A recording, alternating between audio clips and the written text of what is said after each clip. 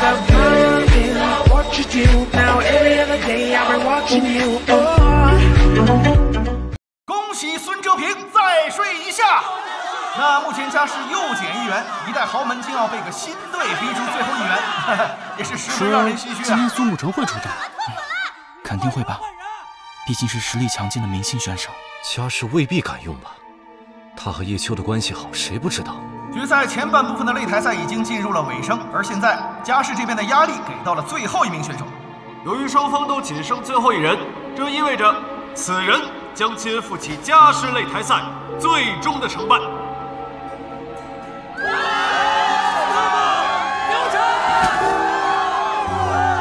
叶修啊，家世最后1名选手是苏沐橙。大家都知道，苏沐橙是一位颇具实力的选手，也是大神叶秋的老搭档。家世派他来守擂，想必是有十足的信任啊。老魏，让他去吧。叶修这是要干嘛？不会打起来吧？哼，你什么意思？没什么意思，希望他能有好的表现。原来如此，冷静，老爷。叶修会不冷静？喂，什么情况？哼，这孙子想毁了苏沐橙啊！家世就根本没想给他出场机会，放他进名单，不过是因为他实力太强，必须得安抚粉丝罢了。是我们意外打到了这里，触发了他们的预案。现在他扛着家世的胜负，一举一动都会被无限放大，而全世界又都知道他跟叶修的关系。一旦被认为在放水，就是彻底的身败名裂。即便是正常输了，也会惹人猜忌。所以家世根本就不相信木鱼，为了职业生涯，就算再不愿意打，他也只能赢，不能输。难怪叶修他……怎么样？冷静点了没？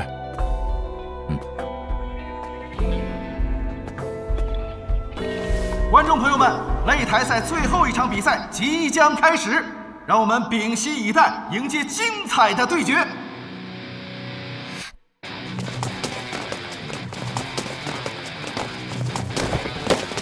比赛一开始，沐雨橙风就拉开与再睡一下的距离。看样子似乎在寻找一处绝佳狙击位置。沐雨橙风并没有就此隐蔽起来，而是一反常态的用密集的炮火覆盖。灯泡师的职业优势被苏沐橙发挥的淋漓尽致啊！苏沐橙该不会准备来一场豪迈的放水，去打家世的脸吧？太猛了！在沐雨橙风的重火力压制下，再睡一下根本没有办法靠近啊！子弹炮，真的连一点喘息时间都不给呢！更硬啊！本来还担心他会纠结一下，是我想多了。你不会有机会上前的。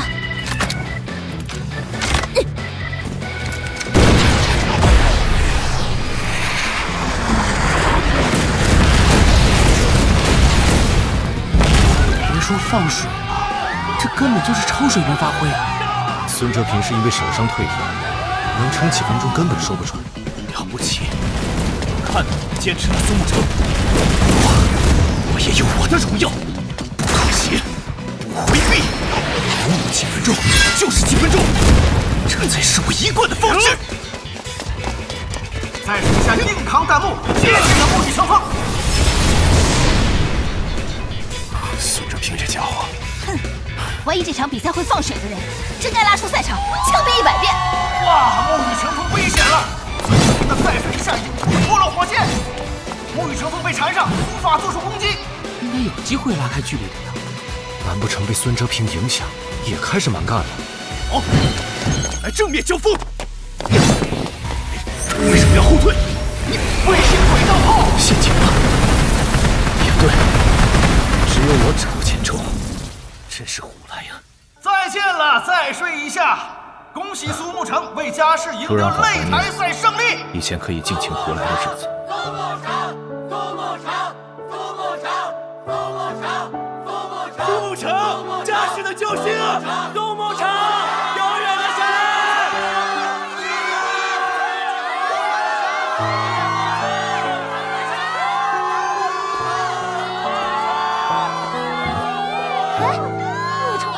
手频道，怎么回事？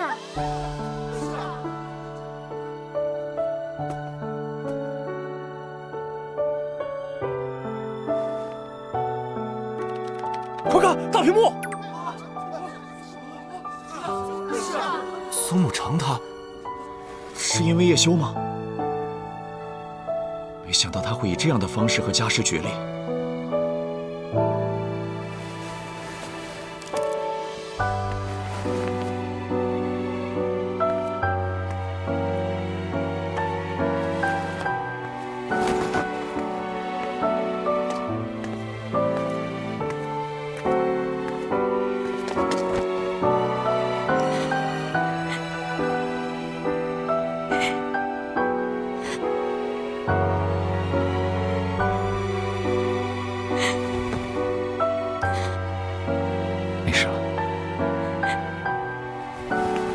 接下来就交给我吧。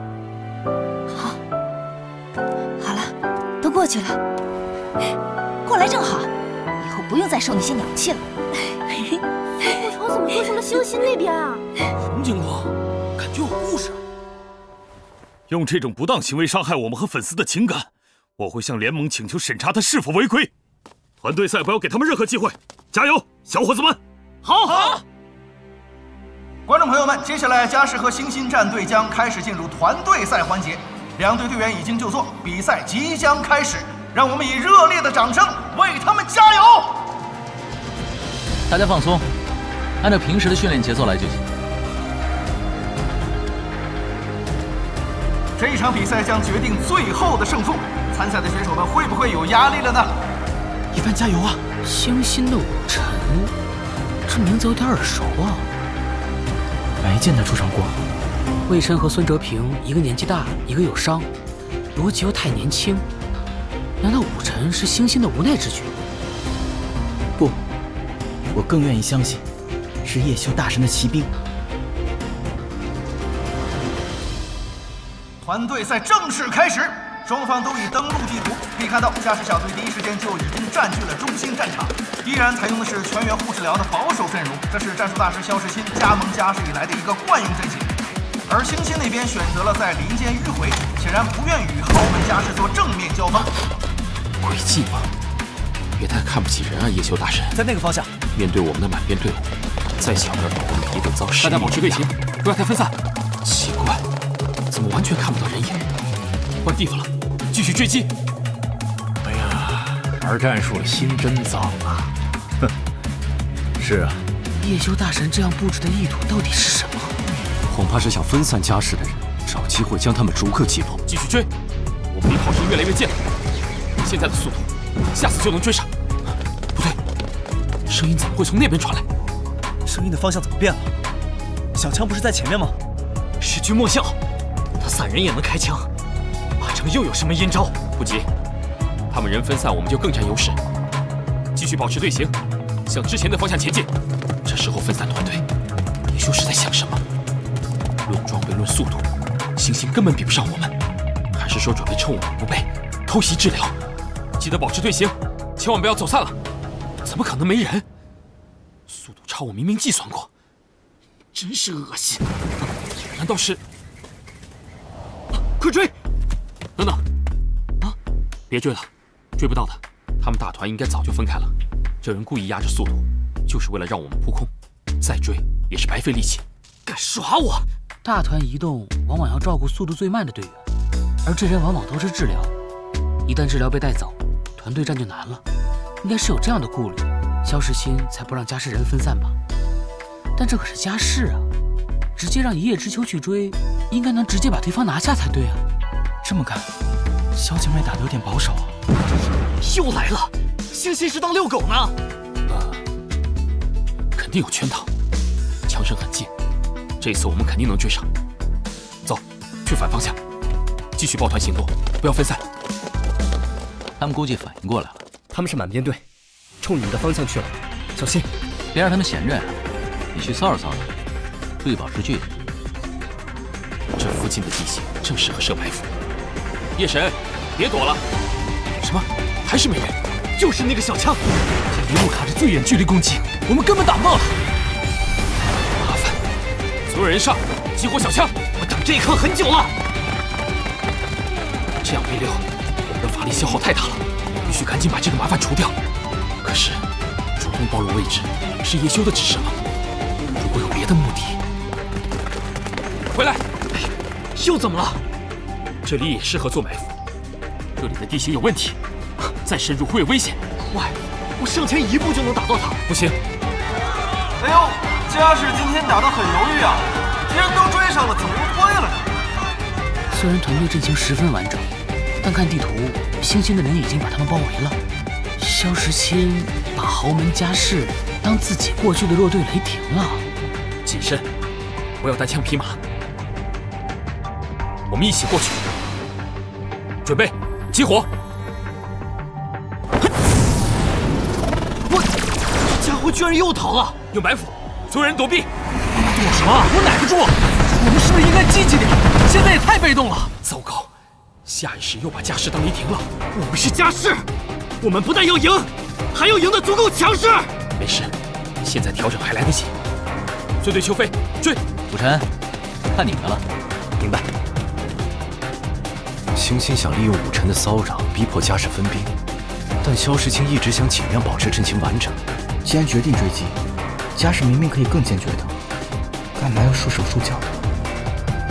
明知山有虎，偏向虎山行，这不像萧时钦一向精打细算的风格呀。和嘉世的团队赛，突破口在这里。萧时钦？为什么？因为萧时钦和嘉世的磨合还远远不够。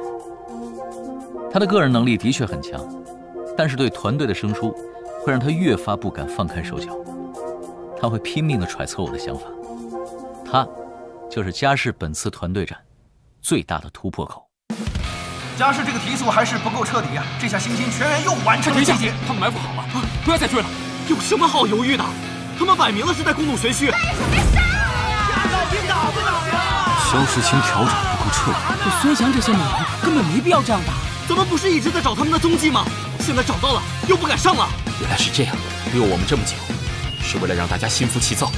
说得对，我们要多积极一些，不能再让他牵着鼻子走。孙队秋飞，看你们的了。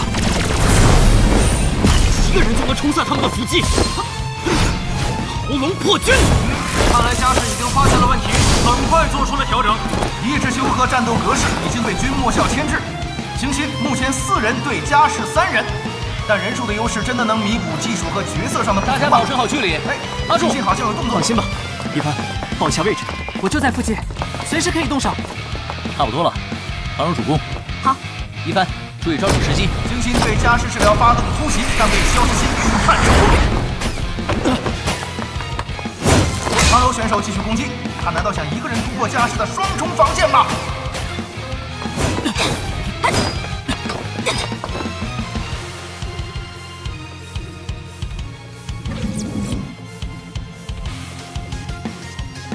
盯死他们 ！OK。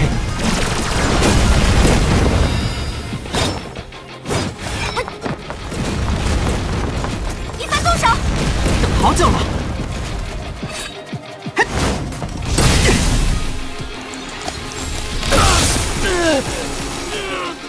奇怪，星星这波偷袭怎么摸完就跑啊？看起来不怎么划算呢。我们的阵型已经被打散了，不能再追了。孙队，报一下位置。我们咬住了叶修，你那边什么情况？不对，有诈。孙队，你们在哪里？只要盯死军末校，剩下的几个人你们3个足够吃掉吧？辛迪，叶修的战术不会没有预案。只要咬死不放，他们玩不出什么花样。可是我这边，星星那几个又溜了。怎么回事？军末校突然不见了，肯定没走远。找！早跑了呀，傻孩子！撤！来个坐标，我马上就到。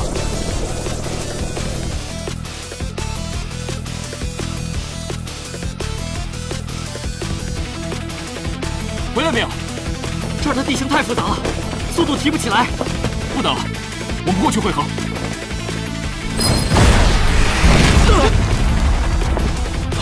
可恶，果然是调虎离山，我们被包围了。完没了。许木笑，哟，这是要去哪儿啊？不打啊？很妙的计谋，我们的退路已经全部被封，看来只能干一场硬仗了。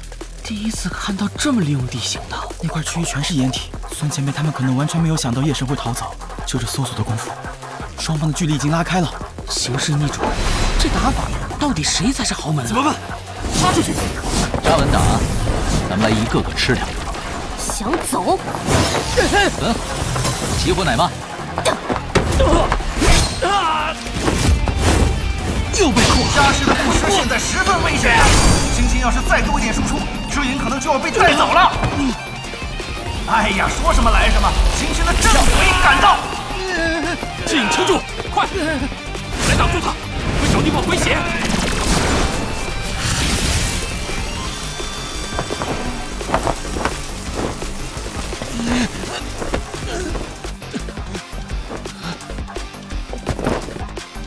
上哪儿去啊？武臣，接手。收到。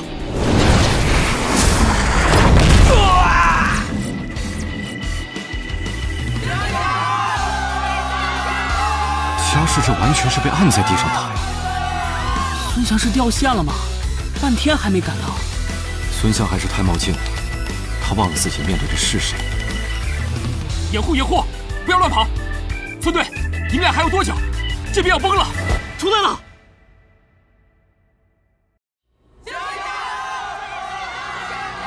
嘉世这完全是被按在地上打呀！孙翔是掉线了吗？半天还没赶到。孙翔还是太冒进了，他忘了自己面对的是谁。面对星星全团围攻，掩护掩护，不要乱跑！是来得及回援了。你们俩还有多久？这边要崩了！出来了！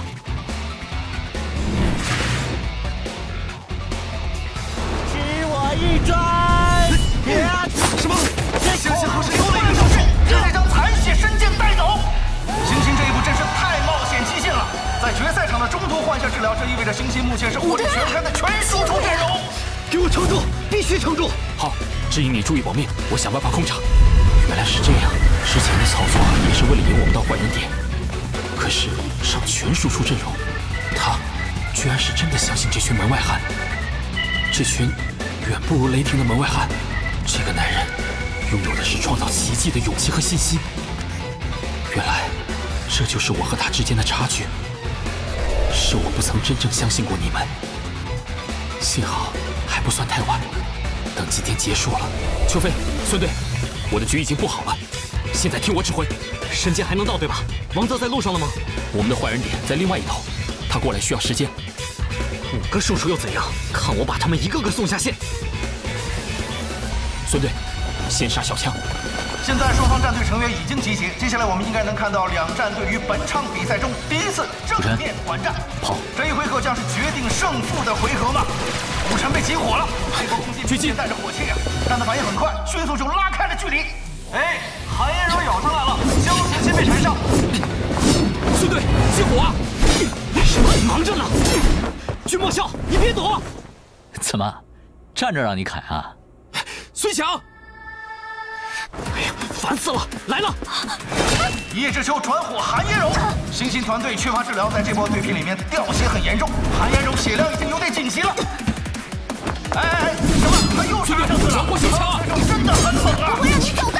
哎，缠的人烦。走，张家先给我打下一个。好。来吧。之前韩嫣柔都是为了帮君莫笑引开注意力啊。嘉世的治疗再度被扣，就治疗。我还没打完手上，危险了！滚开！韩嫣柔，韩嫣柔实在是太顽强了。这个给你，技能你随便拍，接住。太惨了，包子入侵的大招几乎全在手里，嘉世治疗指引下线。王泽，你到哪儿了？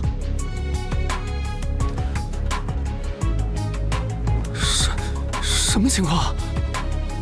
愣着干什么？过来帮忙啊！说，有新来的朋友落单了呀。李总辉，包子，送他上路。哎呀，这个站位，王泽被包子入侵和一群废物控制职业压制，到底在打什么？发不出来啊！哎呀，小强的远程攻击更是直接将他打到残血。这么看，星星这个远程血线压制十分奏效啊！不能再拖了，快来激活小枪！我来了。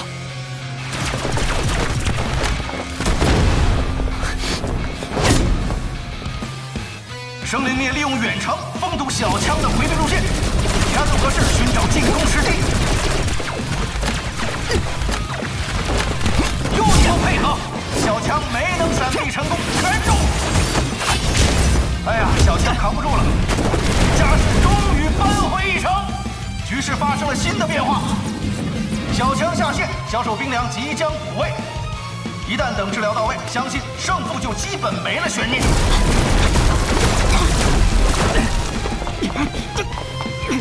快激活干掉韩元柔！这回我要杀得你无路可退！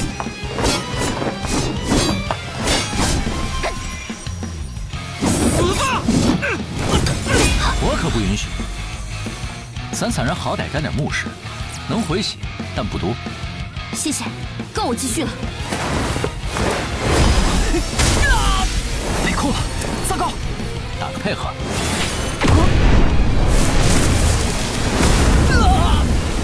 哇！战斗格式原本就被控，但刚解控就吃到了第二波攻击。虽然有刚才的一点回复，但是没有治疗中位加成，君莫笑能给到的治疗微乎其微。韩彦柔依然仅剩血皮。生灵力的远程攻击看来已经将他锁定，势在将他带走，但又被君莫笑护住了。拦住！最后这次别想走了，小心！哇，韩彦柔终究还是血量见底了。小唐，干得漂亮！接下来看我们的了。唐柔选手在过去一直以鲁莽闻名，但此时此刻此场比赛，他的英勇为星星争取到了绝佳的机会。搞什么呀？死了还这么嚣张！冷静啊，孙队。虽然人数占优，但是他们的血线已经被我们压制。继续压血是吧？君莫笑我的了。他们治疗来不了这么快，机会就是现在。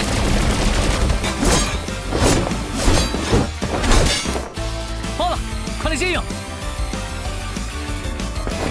叫你个啥动作？哇！生灵灭阵亡！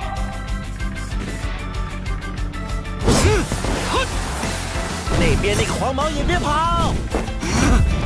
豹子入侵太冒险了。毕竟对手是经验装等都高出那么多的一叶知秋啊！